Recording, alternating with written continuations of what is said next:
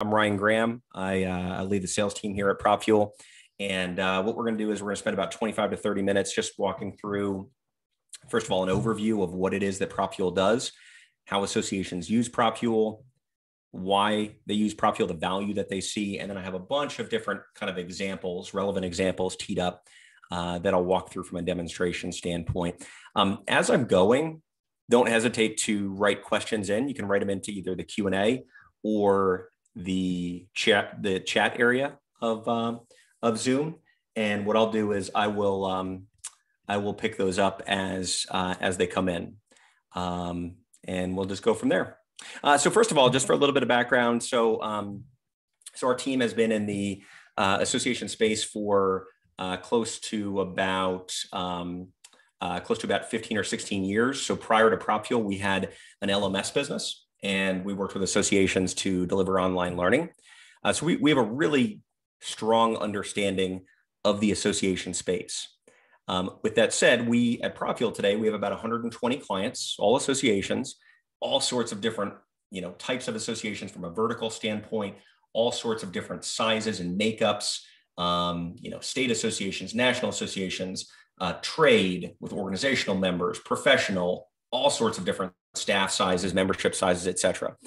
The common thread that we see with our clients and just more broadly across associations is that associations are kind of stuck in this cycle of broadcasting informational communication, email at their members. So kind of when I say a broadcast, like a one-way push of information.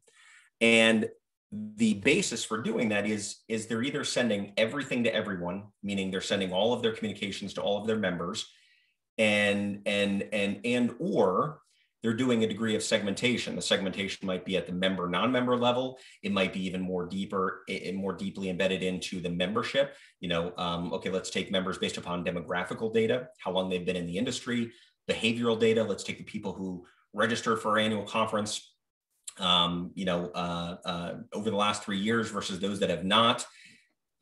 But at the end of the day, all of that is just a lot of assumption to then determine what informational kind of broadcast emails you want to push at people.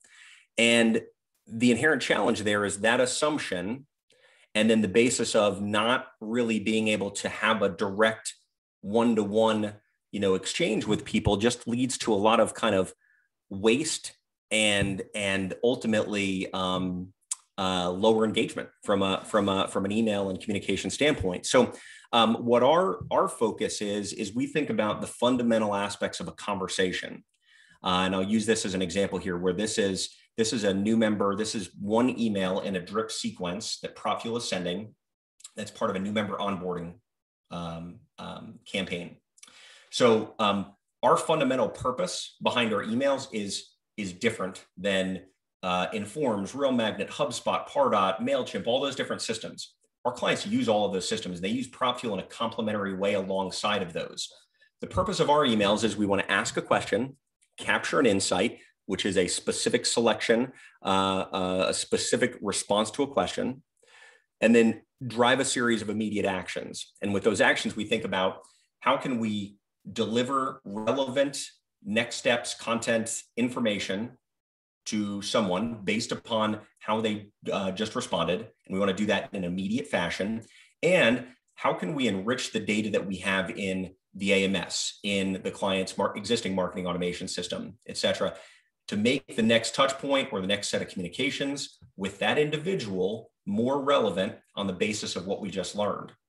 And so, in this example here, what we're doing is we're saying, hey, what's the main reason you joined the association, Air Force Association? Now, if you just think about this, the typical new member onboarding communication is very different than this. It's typically an email or a series of emails saying, hey, welcome.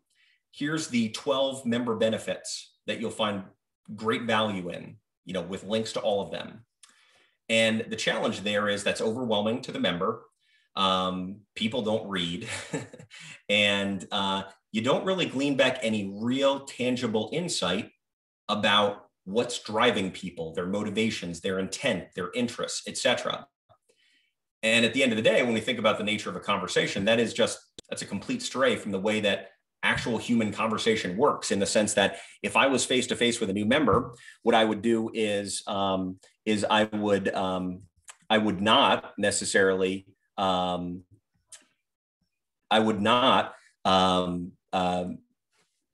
just kind of ramble onto a diatribe about what it is that I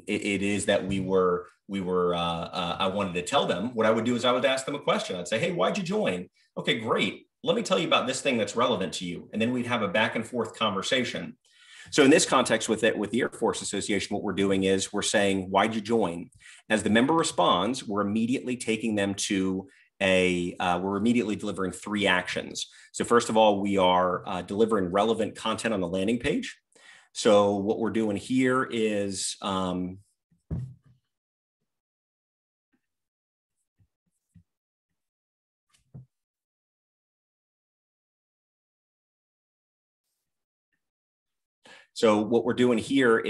we are, as the member replies, what essentially we're doing is we are delivering 3 immediate actions. So as the member replies and says, hey, I want to join, or this is the reason that I joined, to support the Air Force and Space Force family, what we're doing is we're saying, okay, here is a relevant next step for how you can go about doing that.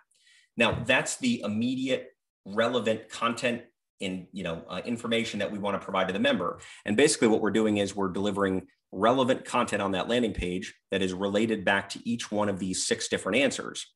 Now, this is the admin side of the platform. What we're also doing that's extremely unique is as the member replies, we are tagging them and we're updating the member database in a specific field to complete that record with their response.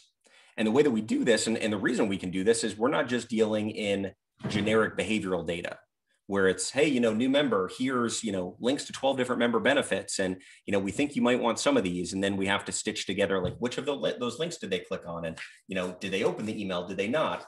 We have very specific selection data because, again, the premise of PropFuel is we're sending emails and automated email campaigns where the purpose is to ask a question, capture that insight, and deliver actions. So in this case, what we're doing is we're updating their field inside of Fontiva with the reason that the member joined. And this gives then the Air Force Association the ability to pull a list of those individual members.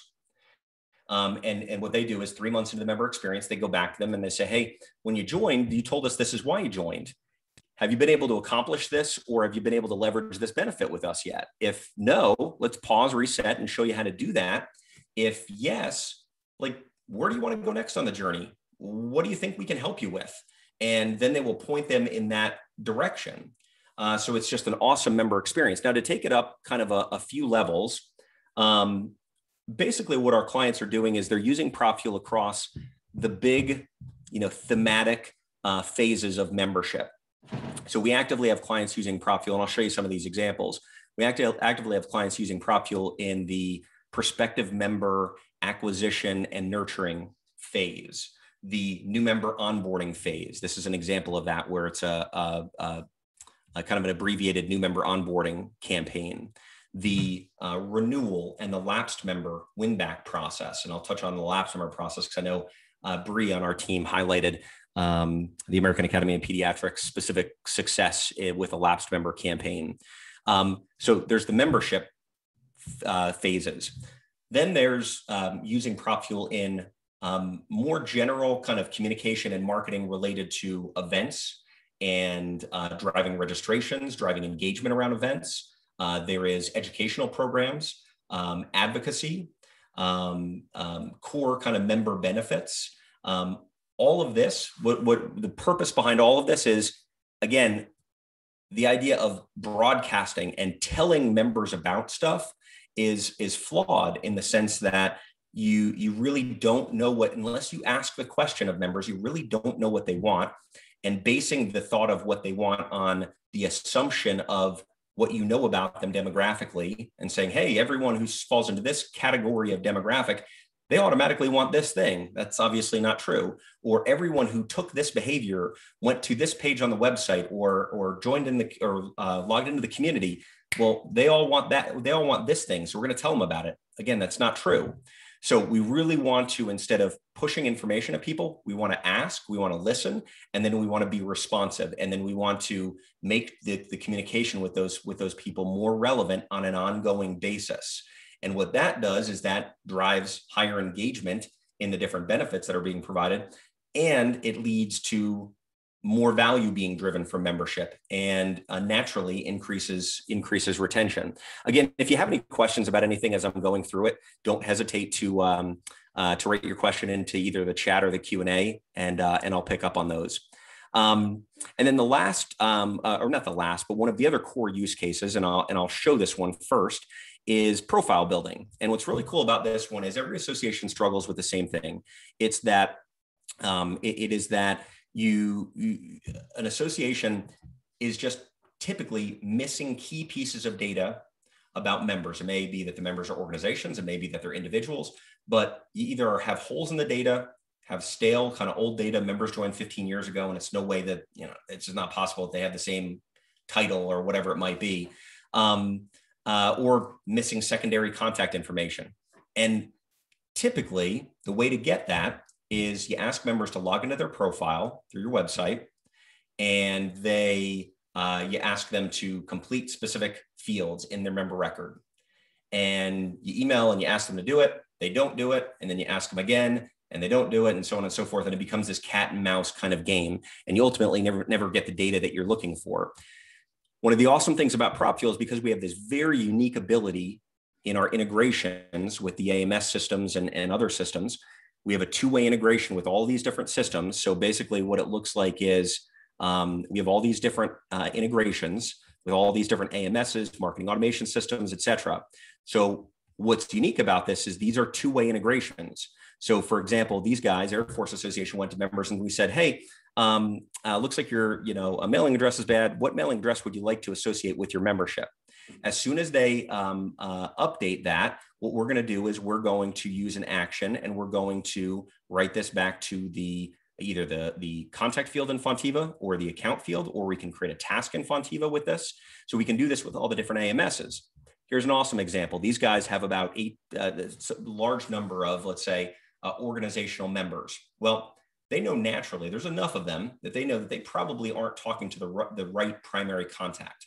So they EPCOR went out to the primary contacts that they currently have, and they said, hey, we currently have you listed as the primary. Are you still the right person? So they got 27%, if I remember correctly, 27% of these members of just off of one email to reply. And then of that 27%, I think it was maybe 12% or so of that said, no, I'm not the right person. Well, if you say no here, what they're going to do is they're going to bring you to a page, PropFuel they're automatically going to bring you to PropFuel page. And here, I'll show you. And what it's going to do is it's going to ask for the right person. So who is the right person? Can you give us this information about them? Then they automatically update that data inside of their member record for the organization inside of their AMS. Another example of this is Missouri State teachers. Amazing example. They know probably about 10% of their membership are students. So they know that when they're communicating with them, especially when they're seniors, they're communicating through their college email. And as that student graduates and they join the workforce and become a teacher, which is a hugely critical time for them to be engaged with the association, for the association to then demonstrate value to them as they're starting their career, they basically disappear for the association because they leave that college email behind as they graduate. And now they're working with their personal email, their work email, whatever it might be. MSTA has to wait for them to come back. So what MSTA has been doing is they reach out to these seniors strategically and they say, hey, well, first of all, are you still planning on teaching in Missouri? If they click yes, we're going to ask them for their email address. So when they click yes here, we're going to say, hey, would you provide us with your email address? All the member has to do is add their email address here, type it in, click submit. With all of this, the member never has to log in, and our client doesn't have to export and import data in a manual fashion. They got about a little bit over 50, somewhere between 50 to 55% of their seniors this year to provide them with a personal email address so they could stay in touch with them. And they've never had that. So there's stuff like that that is, from a profile building standpoint, unbelievably unique that our clients are doing. So that is just a phenomenal use case. And again, we have integrations with all of the primary AMS platforms. There's a couple that we're building and adding right now. Like we're currently, I can't even remember what some of them are, but we're building an integration for Growth Zone, if anyone's familiar with that. We're finishing up an integration with, no, we just released that. Actually, I was thinking of Novi AMS. We just released that. So we have integrations with pretty much all the AMSs. If there's one that we don't have and a client comes on and based upon client demand, we will build it. That's not an issue. Our framework for integrations is very simple. And what we do with integrations ultimately, and I'll show you this, is we make all of them standard plugins. And with that, and this is just fundamentally a different approach to integrations. I'll delete this one so I can show you this. So let's say I was coming in as a new client and we meet with all of our new clients. We have an onboarding process where we do at minimum a kickoff meeting and 6 live working sessions with clients. Now, integrations are so easy that a client can come in and do this, but sometimes clients aren't comfortable. So we'll do this with them. So basically what we do, if let's say Salesforce is my AMS or any one of these, I would just come in, I would click add. In case of Salesforce, I'm just going to click a button here. It's the same with a lot of these. So Nimble, just click a button. Some of these you have to add your credentials. So Netform Enterprise, I add my XWeb credentials. Nonetheless, the point with this is basically you click a button, either add information or click another button. And now in the case of Salesforce, this is automatically now connected to PropFuel. We use Salesforce at the enterprise level, Salesforce Enterprise. It's connected to our Salesforce. Everything else about the integration is point and click configuration. So basically, all these fields on the left here are PropFuel fields.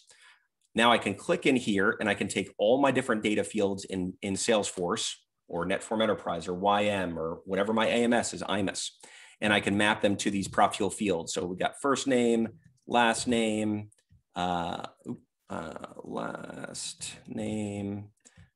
email. Let's go for some other kind of unique data. So join date. We'll go for a member type,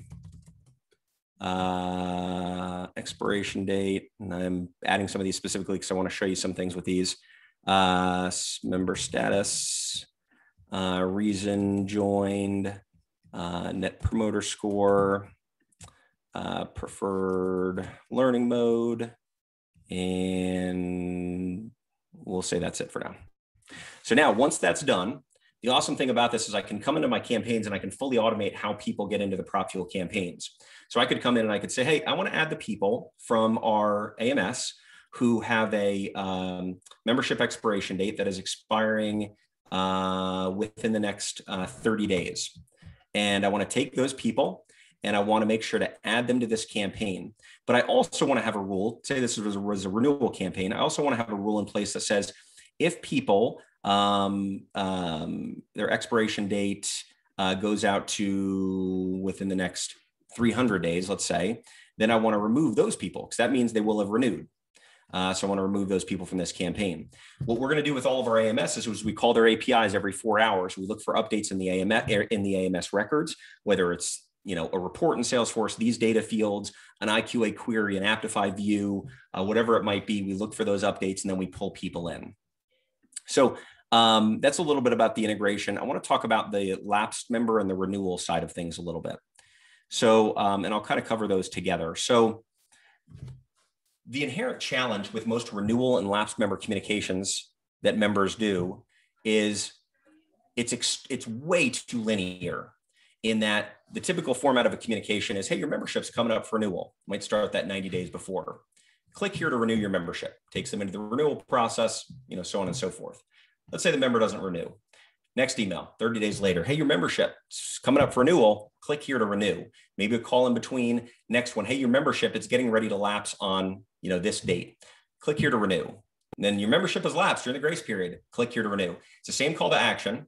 And all it produces is a lagging indicator, meaning you're always looking backwards. At the point when you send the communication, you're always looking backwards to say, have they renewed yet or not? And that's all you know. You have no other intel unless you happen to get someone on the phone during one of those calls. What we want to do is we want to add more insightful data and provide a more to remove the friction for the member. So here's an example of a lapsed member communication. Now, What we're not doing here is we're not saying click here to renew. We're saying, hey, we notice you're no longer a member, you've lapsed. Are you planning to renew your membership? Now, if I click yes, it's really simple. It's going to take me to the landing page. It's basically going to function like the existing communication, but because it's not just a link, we know their intent. So what we'll also do is tag them, add them to a separate campaign to nurture them in case, basically to reconcile them, nurture them in case they don't actually renew. If they do, they'll be removed from that campaign. Now, if they say no, that's where there's a huge opportunity. Now we know their intent. Their intent is no. So if we do pick up the phone and call them, we can know naturally they're not planning on renewing. But what we can also do is understand why. So here's some options. Let's say I say it's too expensive. What we'll do with this then is we will immediately take them to a landing page to be responsive to that hesitation or that concern. So in this case, we're going to say, hey, AAP, did you know that we just launched an installment plan option? And we're breaking your payments down into smaller monthly payments. And here's the member benefits you still get, et cetera. We're also sending them an email about that. So I just got an email from AAP. So here's the email that gives me similar information. And then we're adding them into a separate campaign again to nurture them in the case that they don't actually renew. AAP, awesome example. I don't remember the exact numbers, but I do know that I think it was about 850 or so approximately lapsed members. Then this was the first campaign that they started off with PropFuel.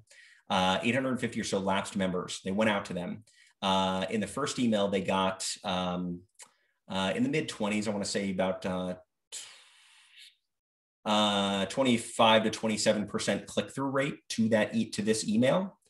And within, I believe it was within, I forget the defined period of time, I want to say it was about 2 weeks, they renewed enough members to generate $36,000 in revenue from lapsed members. I want to say it was in the range of about 130 or so, 130 of those original 850 renewed. And I think it was a shorter period of time. I want to say it was within like a week or so, renewed their membership. And this is an amazing example because these guys, again, as I kind of mentioned up front, all of our clients use an existing marketing automation system. They use Informs, they use Real Magnet, they use Pardot, HubSpot, MailChimp, Marketo, et cetera. These guys use Real Magnet. And they were doing that practice of, hey, just time to renew. And this kind of broke that chain. And the results for them were staggering. I mean, unlike anything that they had seen previously. So there's a huge opportunity to really level up the renewal and the lapsed member communication process. And just to give you another quick example, like here is AMFT. They started about 90 days prior. And again, the purpose of this is to get the intent, to get a leading indicator, not a lagging indicator. So if people don't renew, what they do next 30 days later, they get this next communication. What member benefit do you find to be most valuable? This one's awesome because what it does is it allows us to be responsive on the landing page and the follow-up email to say, hey, if it's ethics and legal consultation, did you know we're doubling down our efforts in that area? And here are the things that we've added as member benefits. Well, the member probably didn't even know about that. So now it makes their renewal and them renewing with AMFT much more relevant because now they know AMFT is listening to them and AMFT is aligned with their interests in the stuff that they value. So huge opportunity along those lines. Again, if you have any questions, don't hesitate to write them into the chat or Q&A.